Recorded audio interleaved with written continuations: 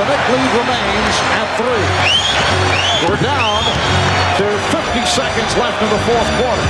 Starks, yes!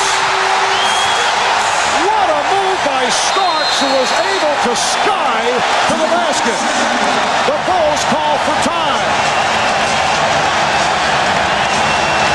Here it is. B.J. Armstrong expects help now. He's looking around. He gets picked off. No help comes, and Starks goes. Oh, so big. And look who was at the top. None other than Michael Jordan. And he couldn't do anything about it. What a spectacular move. That's as Jordan-like, Marv, as any other player in the NBA can get.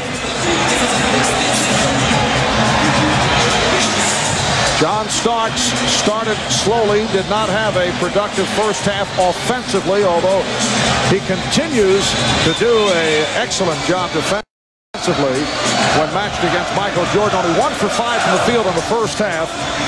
He now has 12 points. He has hit 4.